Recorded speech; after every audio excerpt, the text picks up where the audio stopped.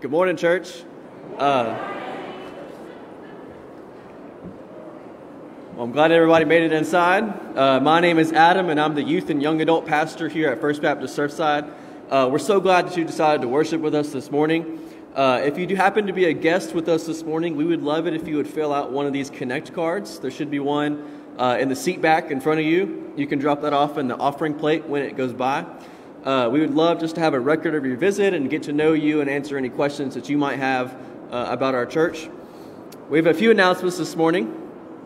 First, the student ministry will meet at 5 o'clock tonight instead of 5:30, and that'll be a continual thing. So every week on Sunday nights, our student ministry will now meet at 5. We'll have supper available from 5 to 5:30, and then we'll have it cleaned up by 5:30 so we can start on time without any extra distractions. Our deacon ordination will be Wednesday, September 21st at 6 p.m. So I hope you make plans to come to that. That it's going to be a really sweet service for ordaining our new deacons. The New York City mission trip will be December 1st through the 4th. That's a Thursday through Sunday. And we'll be sending a team that's going to be led by Pastor Nathan to New York City. We're going to partner with different church planners up in that area and participating in an outreach program called Coats for the City. If you're interested in that, there will be an interest meeting on September 25th, and the deadline to sign up will be October 2nd. Our fall festival will be October 28th. That's our annual trunk or treat fall festival, Friday, October 28th, from 6 to 8 p.m. And we need lots of candy. We need some prizes that we can give away, and we need lots of volunteers. So there's a volunteer card that's attached to your bulletin. And if you want to serve in that way, please fill that out, and you can drop that off in the offering plate when it goes by as well. We also want to extend our sympathies to the family of Miss Mary Nash.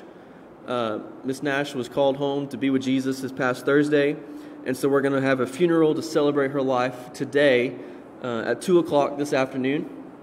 So if you'd like to be there, that'll be today here in the sanctuary at 2 p.m. Our scripture that I'm going to read this morning is from Isaiah 43, and it says this: "But now, thus says the Lord, He who created you, O Jacob, He who formed you, O Israel, fear not, for I have redeemed you. I have called you by name. You are mine. When you pass through the waters, I will be with you, and through the rivers they shall not overwhelm you. When you walk through the fire, you shall not be burned, and the flame shall not consume you. For I am the Lord your God, the Holy One of Israel, your Savior.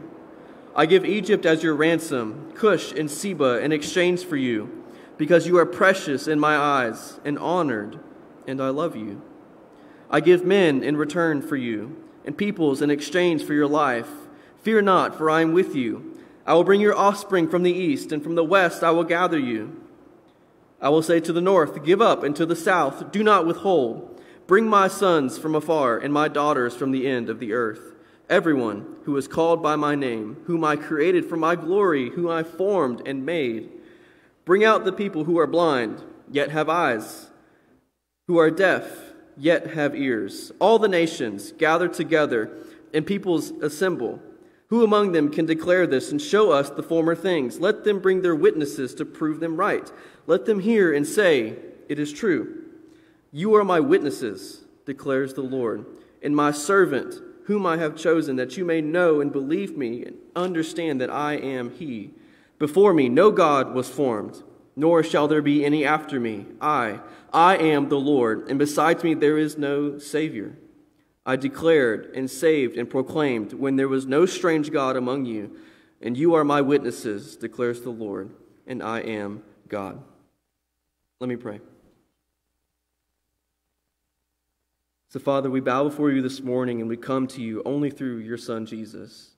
And as we examine what it means to engage the nations with the life-changing power of the gospel, we can have peace and confidence knowing that you have redeemed us, that you've called us by name, that you will be with us as we obey the commission to go. And King Jesus, you laid down your life as a ransom for people from every nation, from every tribe, from every language and people group. And you have commanded your church to bring your sons from afar and your daughters from the ends of the earth, who are also called by your name, and who you created for your glory. So, Holy Spirit, you are the one who comes alongside us to equip us and help us to obey such an impossible task. We cannot make disciples of all nations on our own, but with you, Lord, all things are possible. And with your help, we can be your witnesses. So help us, Lord, to say yes to whatever it is that you ask of us. And like Isaiah, say, "Here I am, send me." So all this we ask in the name of your Son, Jesus. Amen. If y'all would, stand with us as we continue in our time of worship here.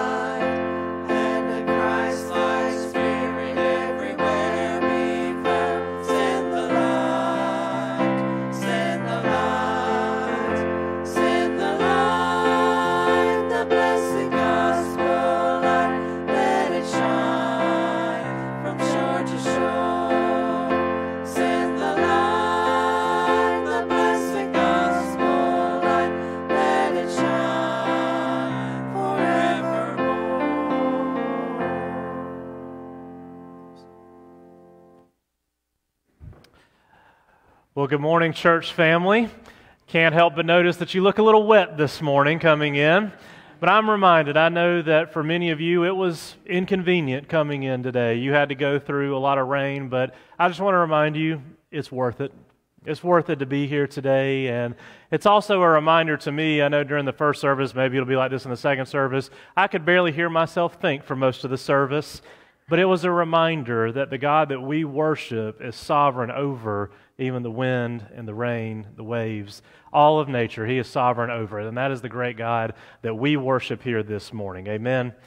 Amen. When you think about prayer, there's a lot of people that come to mind. One pastor that comes to my mind was from the 20th century, the earliest 20th century, E.M. Bounds, and he says this about prayer. He says, "The story of every great Christian achievement is the history of answered prayer." I'm reminded of how important prayer is, both for us individually, but also as a church. We've been talking a lot about the mission of our church, but I'm reminded that even the best laid plans, if it's not for God working in them, they're all a waste. And so today we have two ladies, very special ladies. In fact, I think when you think of First Baptist Surfside in prayer, these are the two ladies that first come to many of our minds. We have Miss Dot Bessinger and Miss Georgette Jones. I'm going to get that right now. But we're so excited to have you guys. And these ladies have been over our prayer ministry. And this is just an encouragement for us to pray more as individuals, but also for some, we were asking you to consider being a part of our prayer ministry. So first, I'm going to ask Georgette, tell us just briefly, what does our prayer ministry do currently? What are the things that it does? Right now, the prayer ministry does three things. Like many of you, we pay special attention to what the prayer requests are and the prayer needs are within the church body. and we set aside special time each day to pray for those prayer requests. We pray in our homes, and we meet together over Dot's kitchen table and pray there.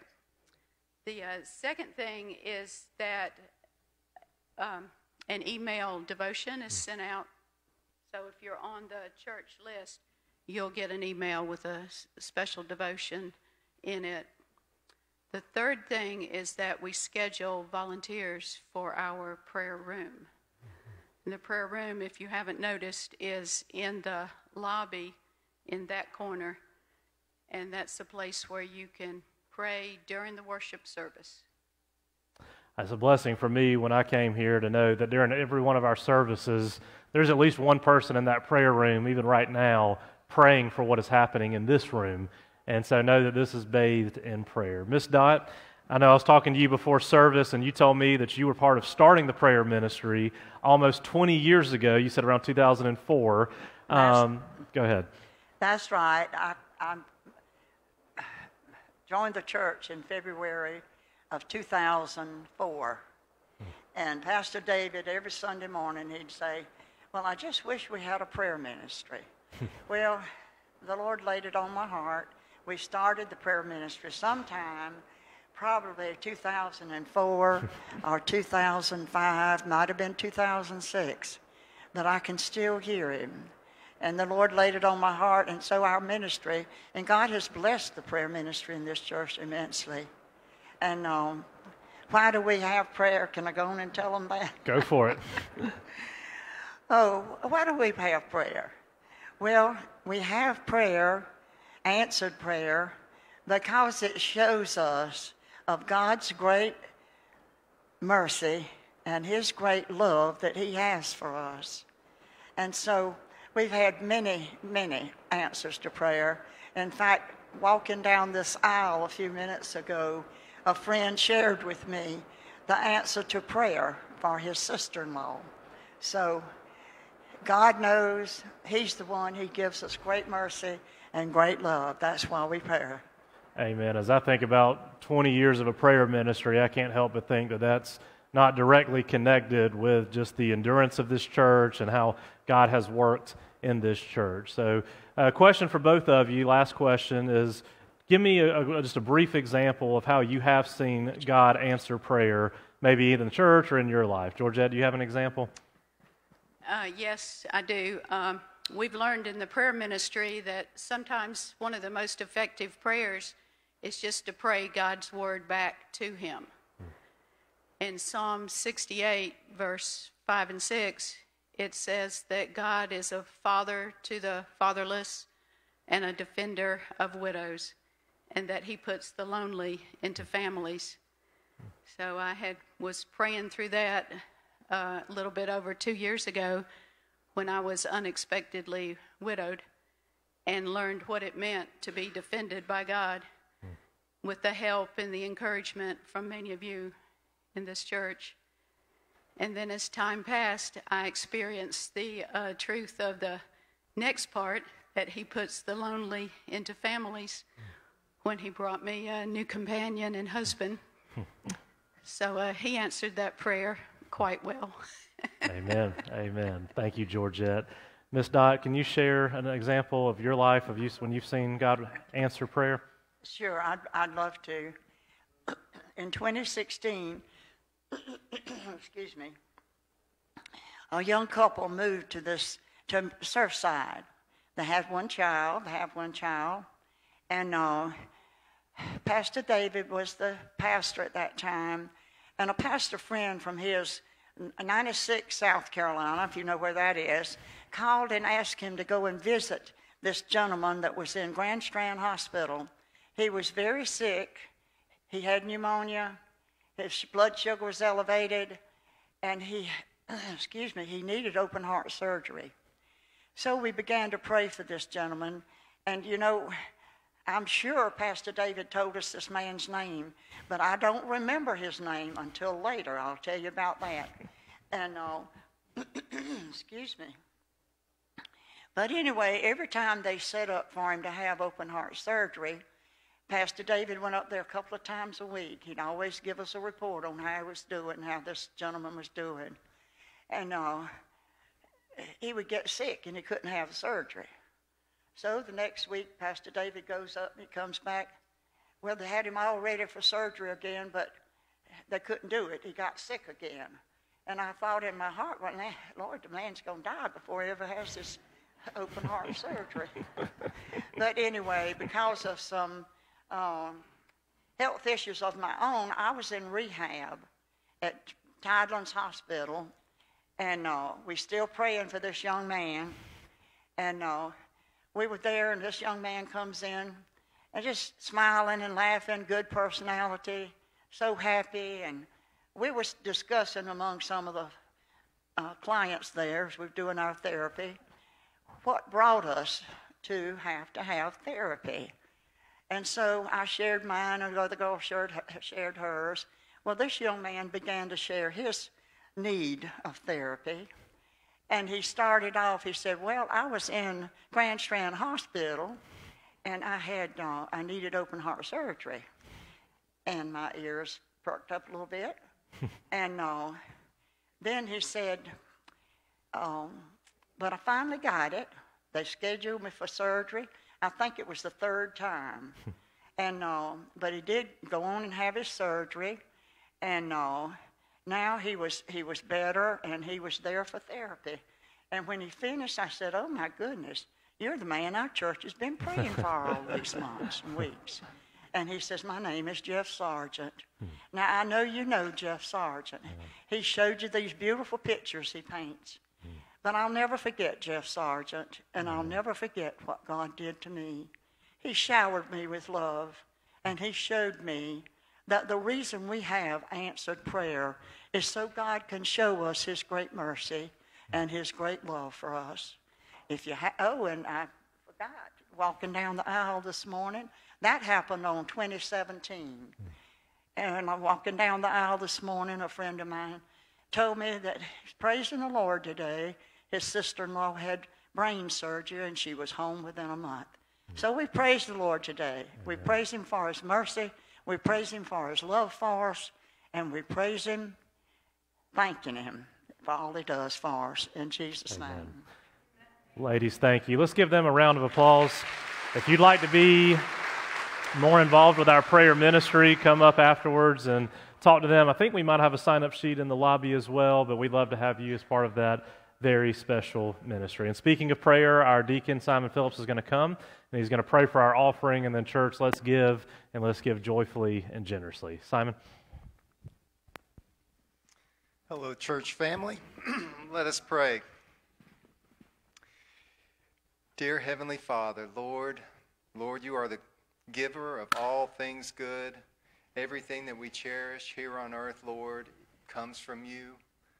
And Lord, it's my prayer that these tithes and offerings, Lord, will be acceptable to you. They will be pleasing to you. And it's in your Son's name I pray. Amen.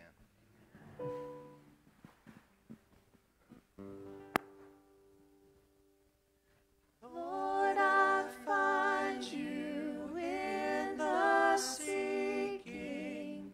Lord, I find you in the doubt. And to know you is to love you, and to know so little else.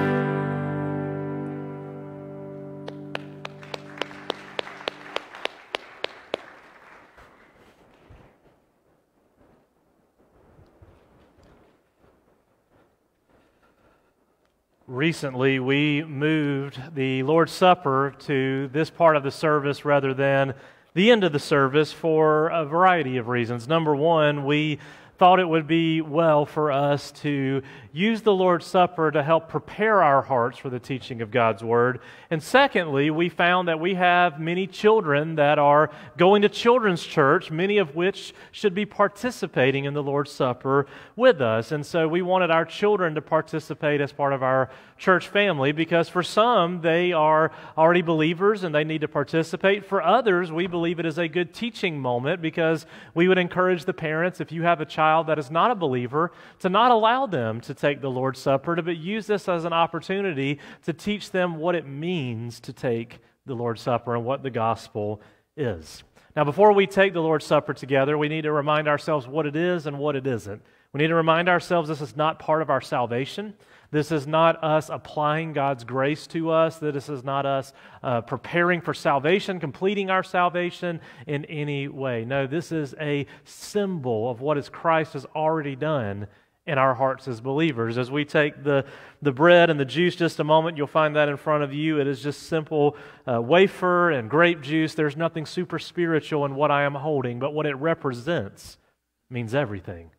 It's a time of examining our hearts. 1 Corinthians 11 says, "Let a person examine himself, and then and so eat of the bread and drink of the cup. For anyone who eats and drinks without discerning the body eats and drinks judgment on himself." And even says, "This is why many of you are weak and ill, and even some have died." So you see, this is a time for us to examine our hearts. God, bring to my mind any unconfessed sin, that I might be quick to repent from that, so there would be nothing hindering our worship today. And also, to me, this is a time of unification. It is us coming together as one body. I somewhat view the Lord's Supper as our family meal together, as we gather as brothers and sisters in Christ, united on the gospel of Jesus Christ. So what we'll do is we're going to introduce one element at a time. We are going to pray over that element. We're going to have a time of music just for us to reflect on what God is doing and what He has done in that moment. And so we're going to begin with the bread, and we're going to remember the body of Christ that was broken on our behalf. And for that, we're going to ask our deacon, John Toll, to come and pray for the bread. John? Our gracious Heavenly Father, we marvel at your majesty. We marvel at your great plans for humanity. Lord, you are a great God. We praise you for your power and your knowledge.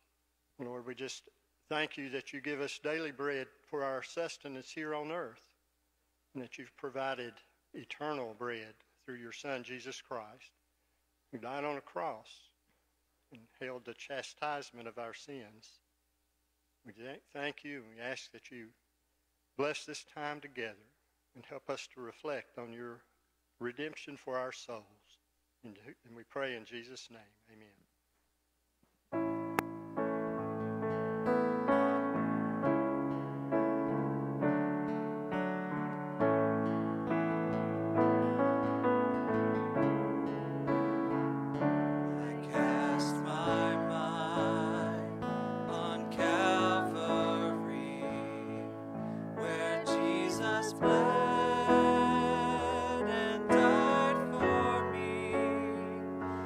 See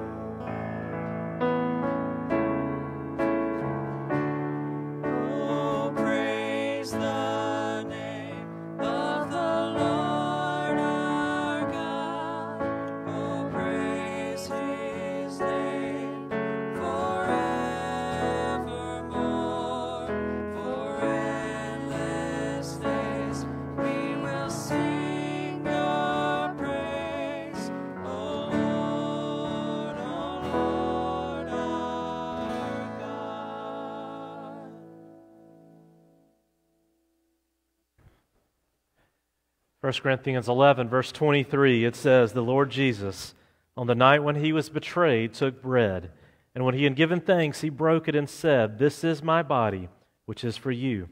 Do this in remembrance of me.'"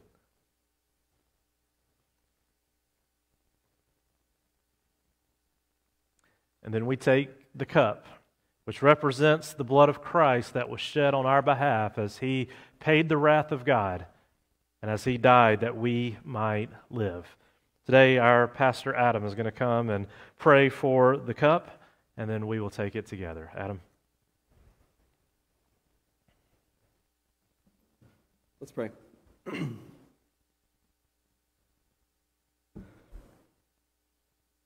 Lord, we'll never know how much it costs to see you there upon that cross. And so, Lord, we know that you came to bring grace and truth to those who were in darkness.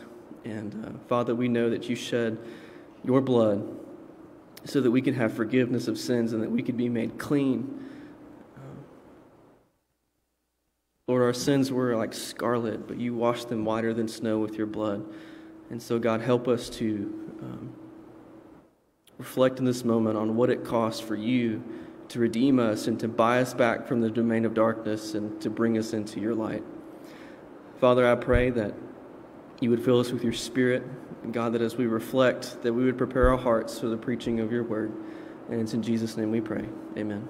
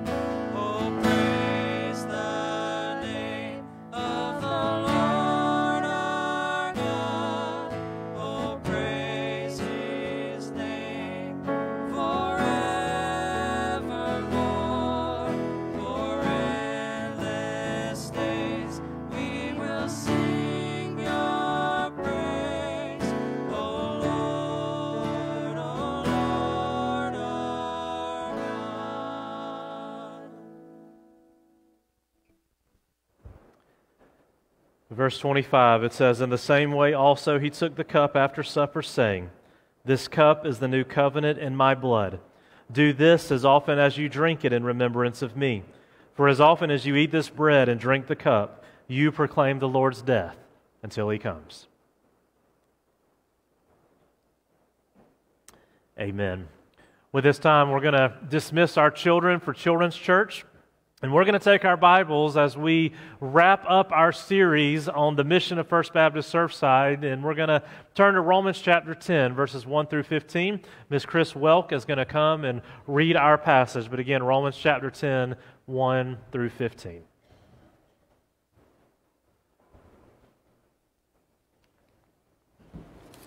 Today's scripture reading is Romans 10, 1 through 15. "Brothers, my heart's desire and prayer to God for them is that they may be saved. For I bear them witness that they have a zeal for God, but not according to knowledge.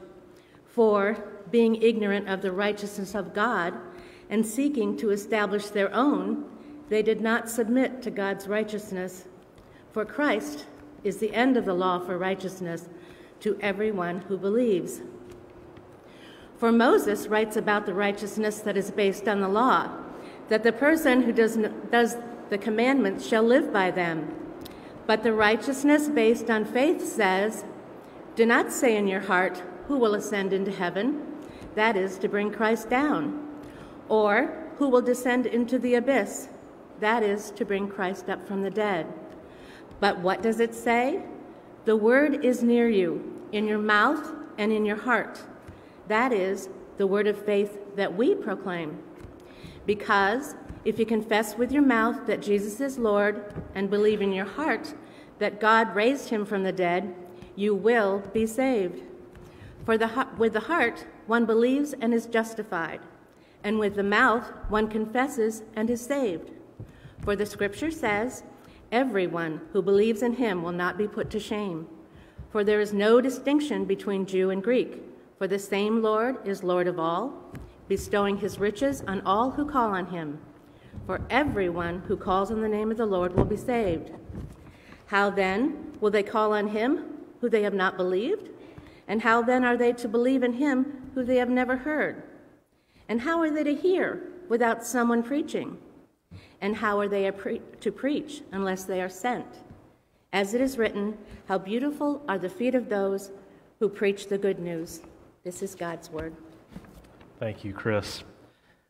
I've always loved the parable. I'm not sure who wrote it originally, but it's about a dangerous seacoast where there was often shipwrecks and people were needed to be saved. And so along this seashore, there was a crude, small little medical station. It wasn't much. It was just a hut, and of that hut, there was 3 or 4 individuals. They had one small boat, and they would watch this seashore day and night for shipwrecks. And when they would happen, they would go into action and they would go to rescue those that had wrecked. Well, over time, people began to hear about this small little rescue station, and they became famous. They had more people come wanting to help. They had people donate to help with that outreach and that service to the community, and so they grew. The medical station began to expand, and some of the newer members started to look around and say, well, this isn't very much. We need to upgrade these facilities so that we can have more people come when they wreck, and when they do come, they can be more comfortable. So they took the emergency beds out and they put nice, more comfortable beds. They renovated the meeting space to where over time many of those members started saying, we kind of like this place. We want to spend more time in this place. They grew more and more comfortable to the point where they started to think, well, I don't know if I like going out in the rain so much. I don't know if I like risking my life to save others. So they used some of the money to begin to hire other people that they would go out as the rescue teams in order to save those that were nearly drowning. Enjoying those comforts, they began to have less and less time and less desire to go and rescue anyone. About that time, there was a large ship that wrecked off the coast. The hired crews, they went out and they rescued many and they began to bring them back to the facilities. But what they found was boatloads of cold, wet, half-drowned people. And they were dirty, sick. Some had skin colors that were different. Some spoke different languages. And this new medical station was messed up in the process. They tracked mud in on the carpet. They messed up the new paint. They messed up the facilities. So the property committee got together and decided that they would install showers on the outside of the building so that those that were being rescued could clean up before coming in to receive their treatment. At the next meeting, there was a split in the club membership. Most of the members were wanting to vote to stop the club's life-saving activities entirely, saying that it was an inconvenience for them and their club there at the rescue station. But there were a few members that insisted that life-saving, that was the very reason they existed in the first place. And in fact, on the door, it said life-saving station. And so they voted down the life-saving activities as long as, they said they could continue saving some lives as long as it did not inconvenience them or the facilities themselves. And the story goes today, if you visit along that seacoast, you'll see a number of exclusive clubs. There are still shipwrecks that happen often, and yet now most of the people drown in the process. Church, I am reminded that many churches today have lost sight of the very reason why we exist in the first place. That's one of the many reasons we wanted to develop our new mission statement, that we might be anchored in what the Word of God says is our mission. We weren't trying to come up with something flashy or something new. We were simply trying to articulate the mission of God already found in the Word of God. I wonder by now, have you gotten the mission statement? Again, I told you a quiz is coming soon. Do you know the mission statement yet? You'll see it up on the screen on the next slide. What is the mission of First Baptist Surfside? Is we exist to glorify God. Simply, that's why we're here. That's why you're here. But we see in Scripture three main ways that we accomplish that. We exalt Jesus in worship, we equip Christ followers, and we engage the nations with the gospel. And what I hope you start to see is that implied in those statements is a process. One leads to another. Someone gives their life to Christ, their life is transformed. Naturally, they begin to exalt Jesus in their individual lives and also corporately as part of the body of Christ. But being part of the body of Christ leads them to being equipped. That is, growing to be made more like Jesus, both as individuals, and they begin to help others look more like Jesus also, which leads to them engaging the nations with the gospel. I'm reminded that discipleship and evangelism, those are not two separate things. Those are not two separate ministries. No, they are two sides of the very same coin. You see, if we are truly following Jesus as disciples, we will naturally begin to look more like Jesus. We will begin to speak more like He spoke, walk more like He walked, and we will love the things that He loved. What was the heart of Christ? To redeem the world through the gospel. So you see, lack of evangelism is really incomplete discipleship. Our mission defines what we are to be about. And if you notice, our mission even defines what does it mean to be a member of our church. What does it mean to be a member of First Baptist Surfside? Because our goal is, instead of you being involved in 1,000 things, our goal is for you to be involved in 3 things. What are they? Exalt Jesus in worship, be in a worship service.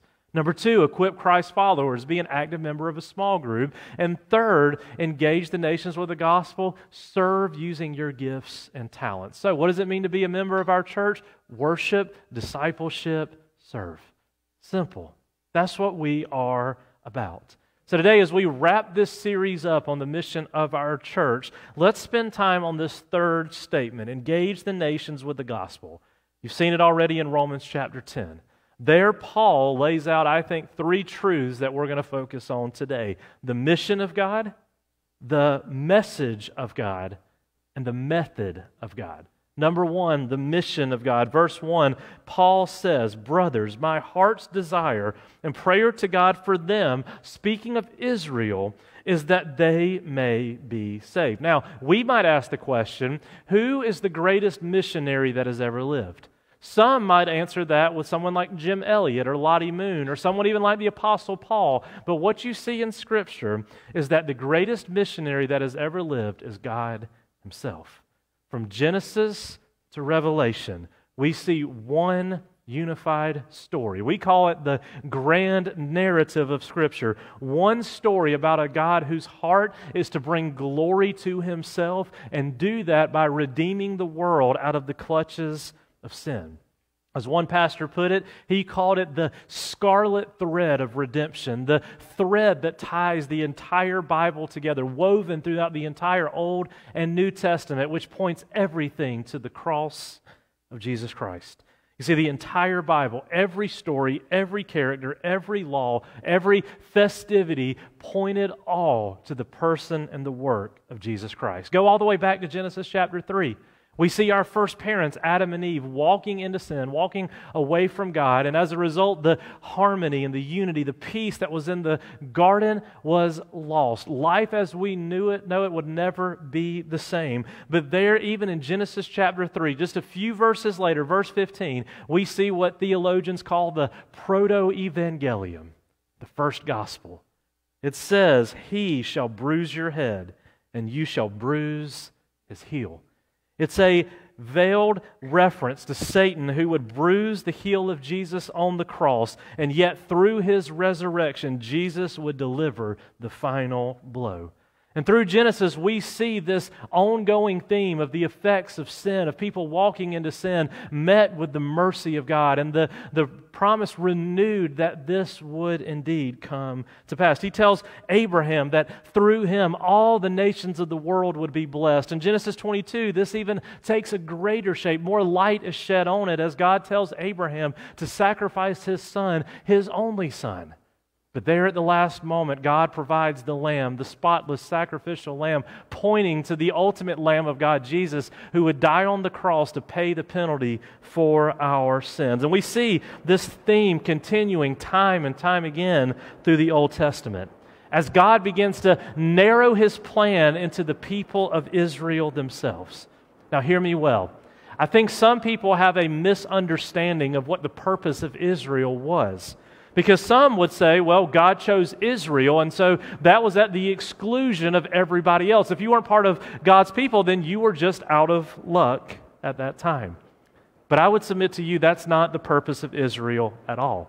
No, Israel was meant to be the example of how good it is to be right with God. They were to be the lighthouse, the shining city on a hill that other people would look at and say, wow, how good is it to be part of the family of God. We see that in Leviticus 19, 1 Kings 8. God's heart even there was for the nations to come and worship His name. And for hundreds of years that went on and on as they longed for the Messiah. Walter Kaiser says the goal of the Old Testament was to see both Jews and Gentiles coming to a saving knowledge of the Messiah who was to come.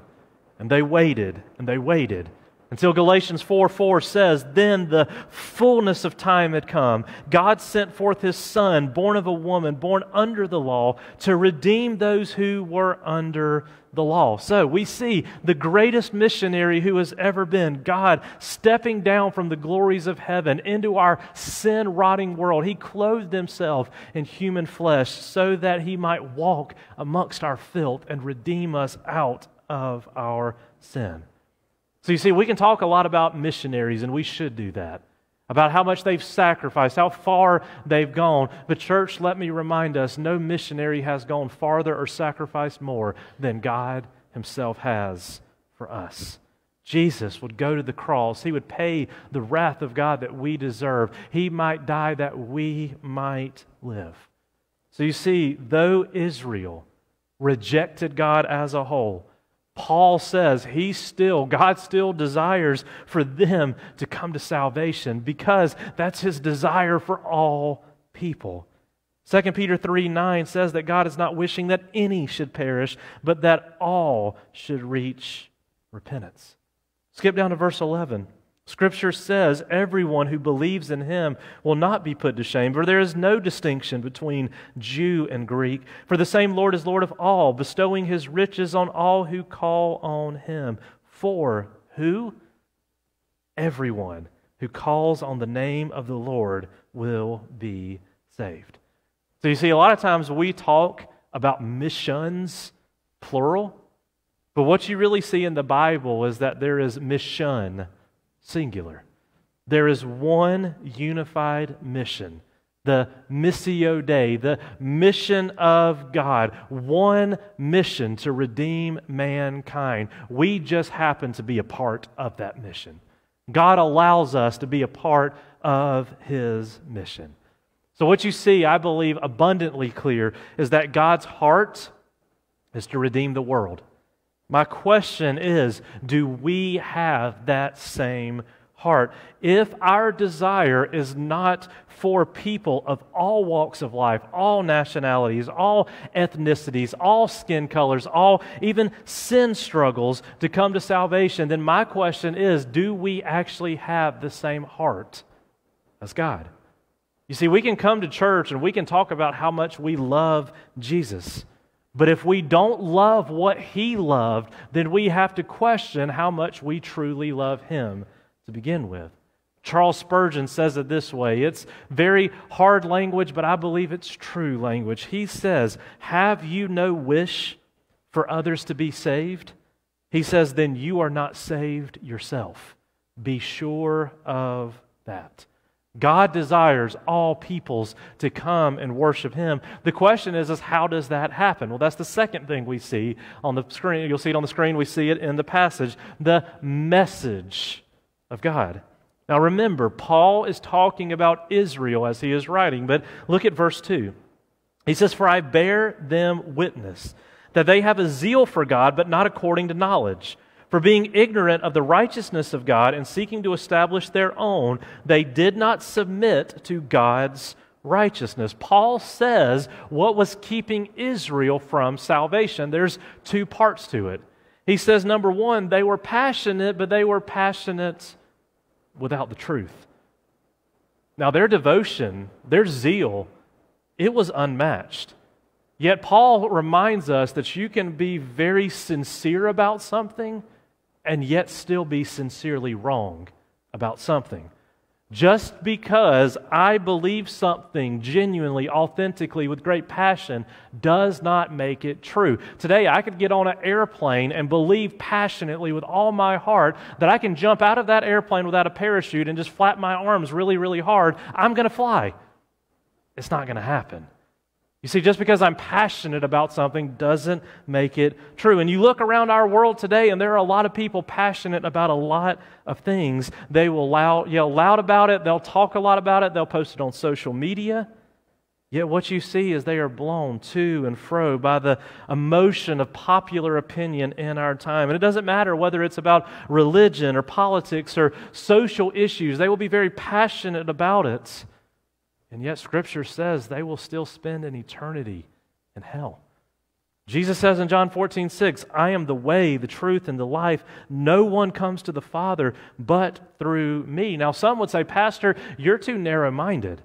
You need to open your mind a little bit more. Why put God in a box?" My answer simply is, I'm not putting God in this box. He's putting Himself in this box. God has said, this is how you know me. This is how you have salvation. And therefore, if God Himself has said that, who am I to look back at Him and say, God, no, you're wrong. There's more than that. You see, passion is a good thing. Emotion is a good thing. But the question is, shouldn't we be passionate about the truth? Because you see, they were passionate. But the second thing Paul says is they were passionate about trying to save themselves. They were passionate about their own works. They read the law of Moses and they were passionate about it, but they misunderstood the intent of the law of Moses to begin with. They see in verse 5 that Moses says, if you keep the commandments, you will live. And so they tried to do that and tried to keep it perfectly, but they didn't realize that that was an impossible task. So you see, they devoted themselves to being more religious, to trying to be better, work harder, yet no good works would ever fill the chasm that separated them and God.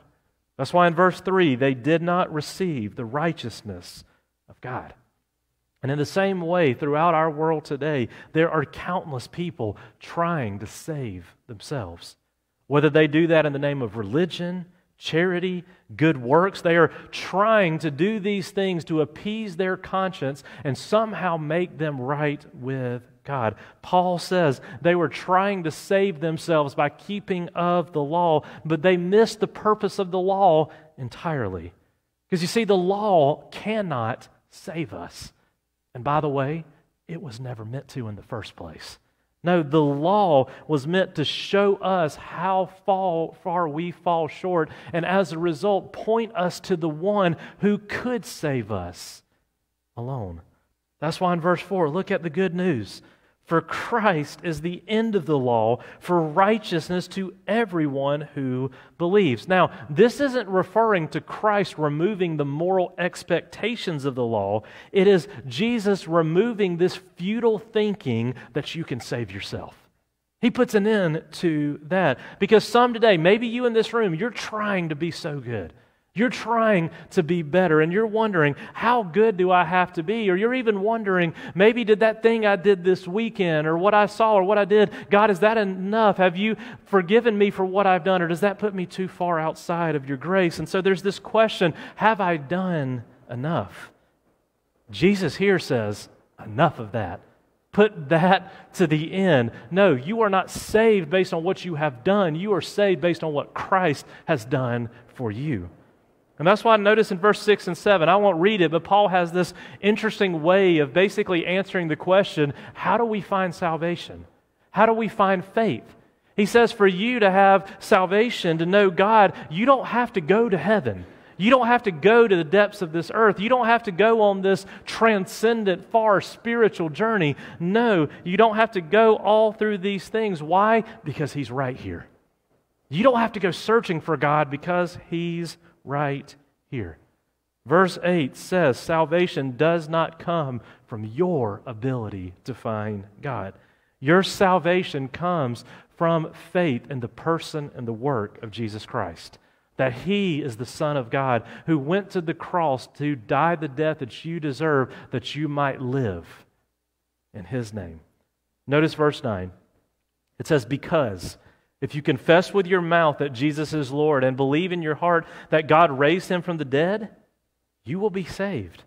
For with the heart one believes and is justified, and with the mouth one confesses and is saved. Now, my concern as I read this passage is that how most modern Americans interpret this passage is very, very different than what Paul meant in this passage. In American Christianity, we have confessed Jesus as Savior and Lord, and we have turned it into, well, if you would just open your mouth and repeat this prayer, then you will be saved.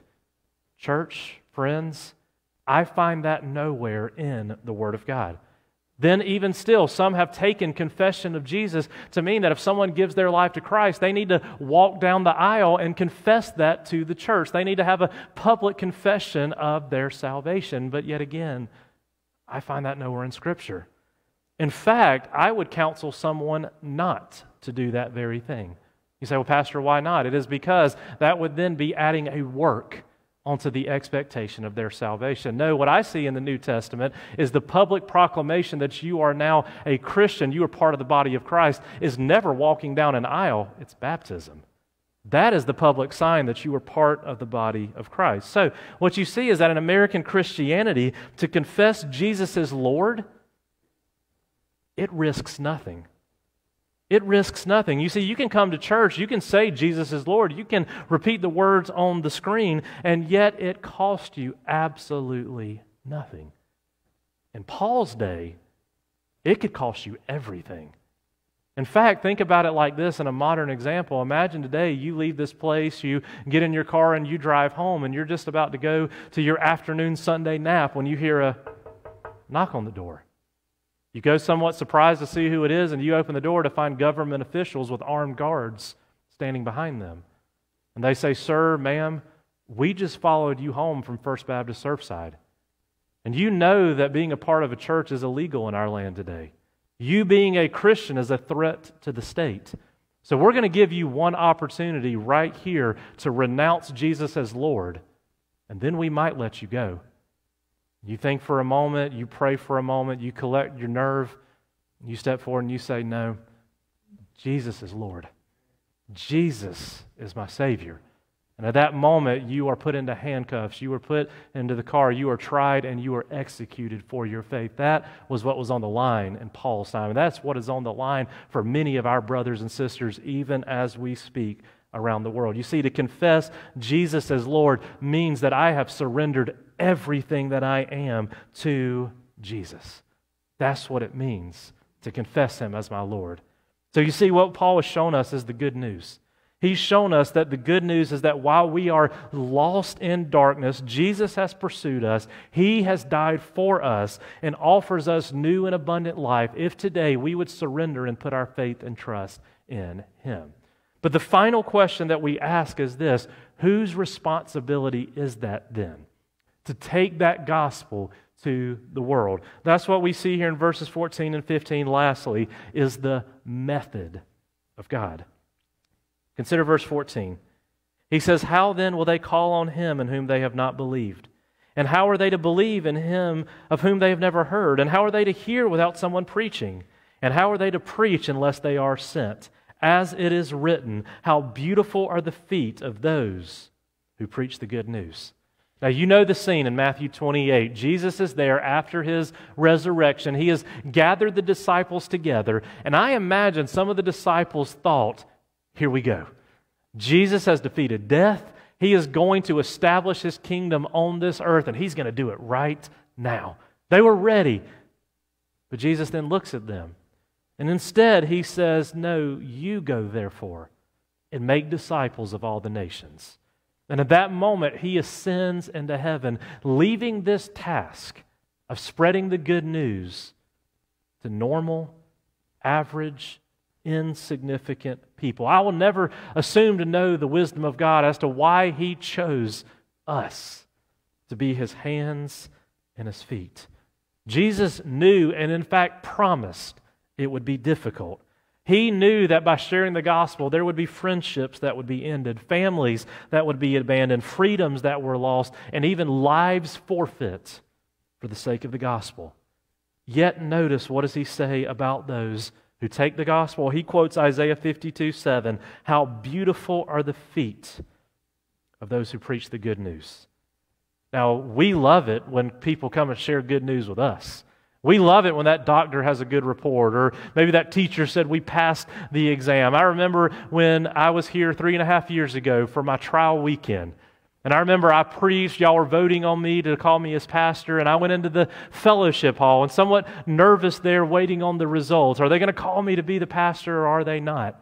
When all of a sudden, through the doors come Roger Reese and Ricky Hustis, and they are smiling that I had been called to be the pastor of this church. And I remember we hugged one another. I was shedding tears at that moment. I was so grateful for those that brought me good news. Now, as I think about it, though, Roger and Ricky have not hugged me since then. Don't know what to take of that, but it was good to have the good news. How much sweeter are those who bring the gospel? You see, this isn't just talking about a preacher. This is talking about you. Now notice 3 quick things as we wrap this up today about what does it look like to take the gospel. Number 1, there is a speaking requirement. Salvation comes from belief, but the question is how can someone believe if they have not heard?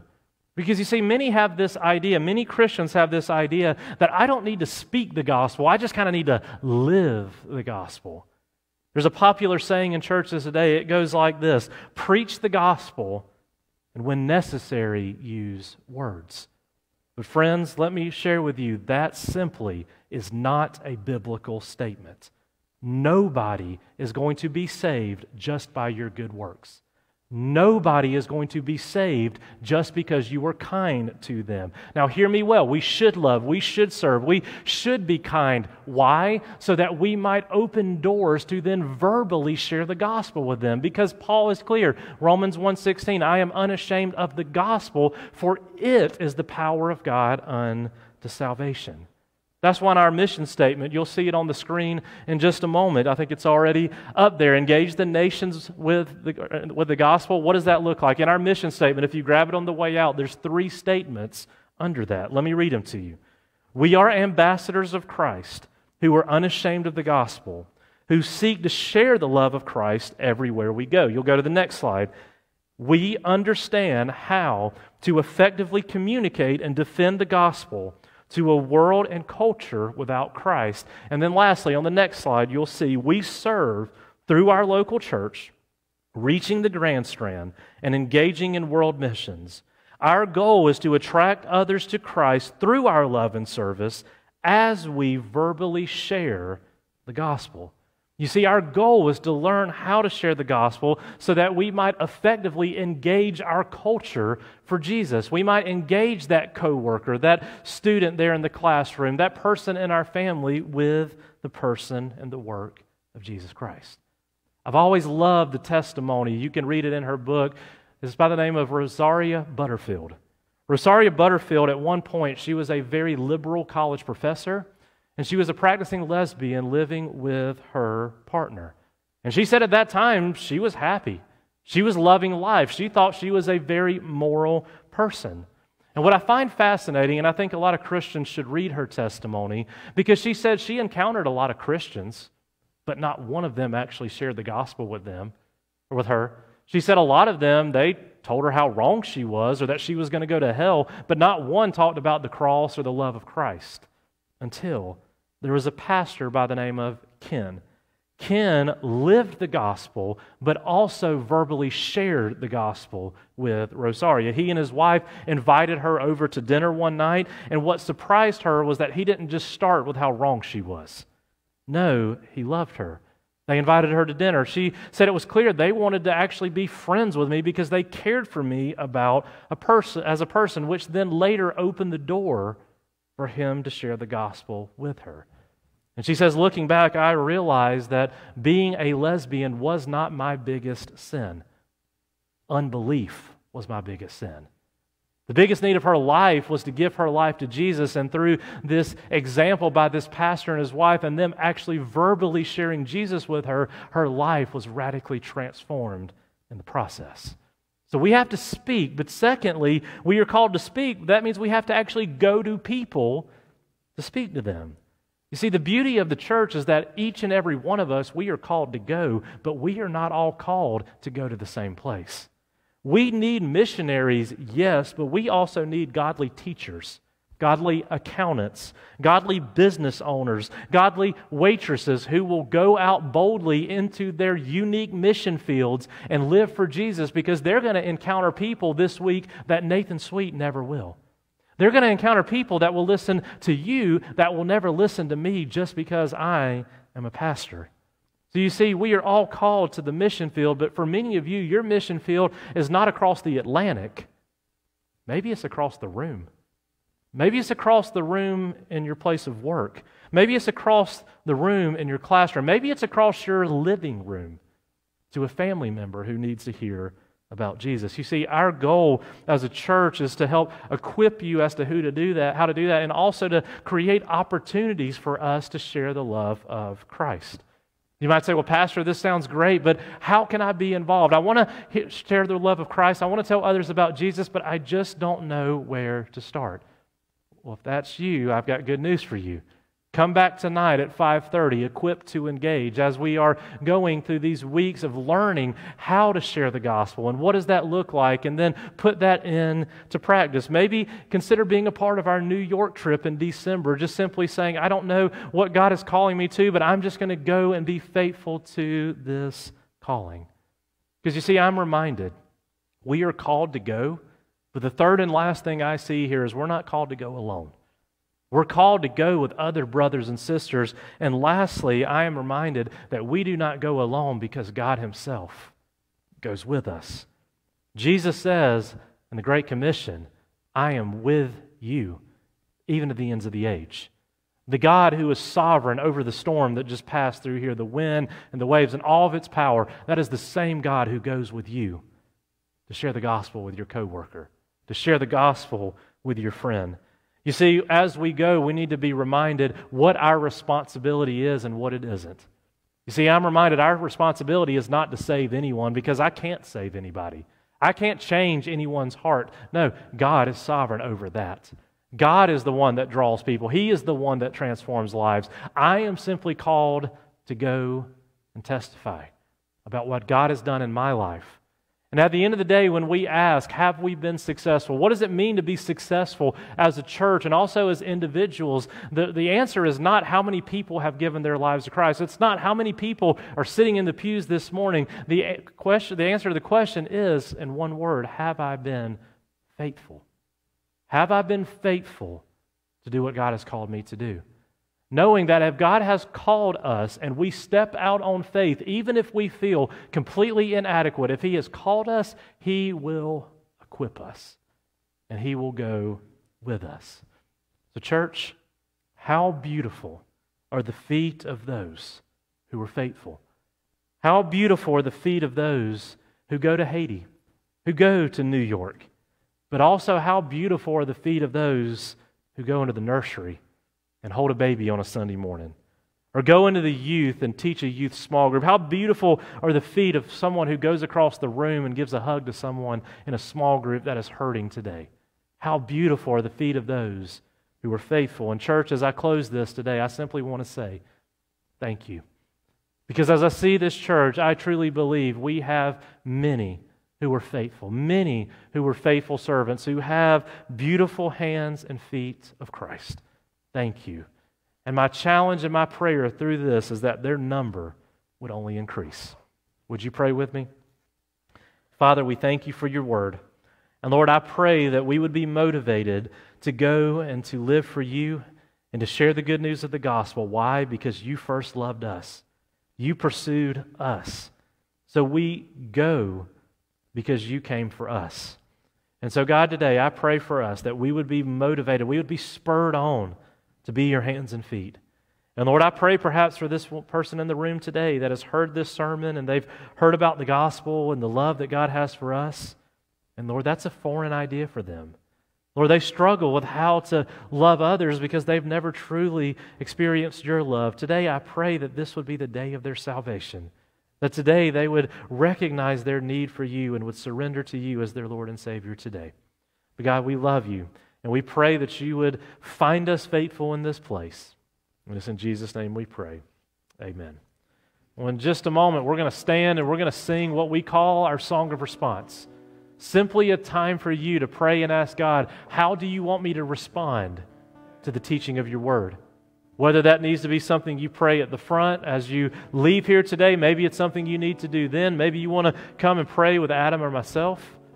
But whatever the case is, let me challenge you not to leave here today without walking in obedience. Would you stand and would you sing?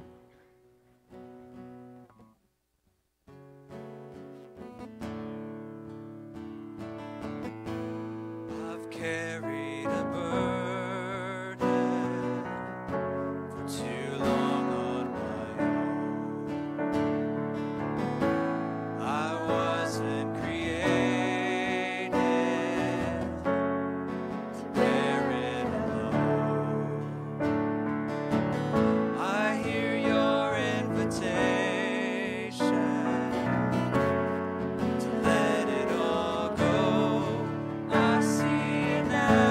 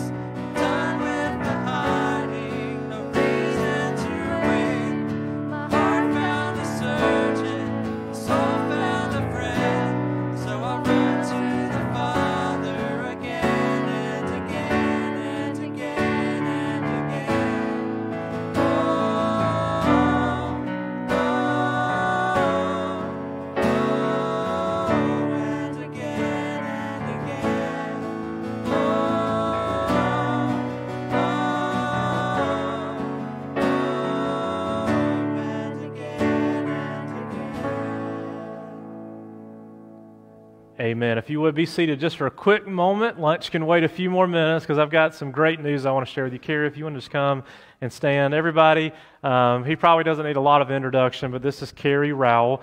Wanda there is in the back. We love these guys so much, and Miss Dot, you talking about answered prayer, this is an example of answered prayer today.